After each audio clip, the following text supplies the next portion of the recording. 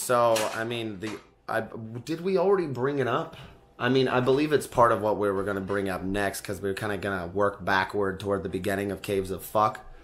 So, what I was going to do was just say that she shows up because of her experience. It's like sort of this wall-breaking experience, you know, like fourth wall, but not really.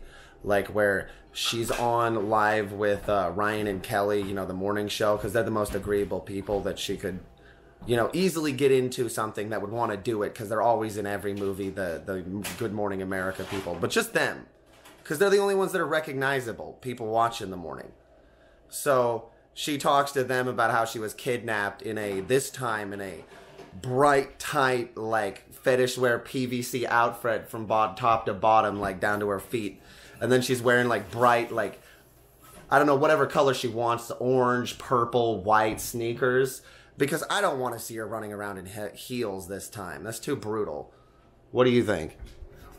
I think we've already discussed this several times in videos before, and she's already created a jumpsuit where she's in bright pink that I already discussed she should make.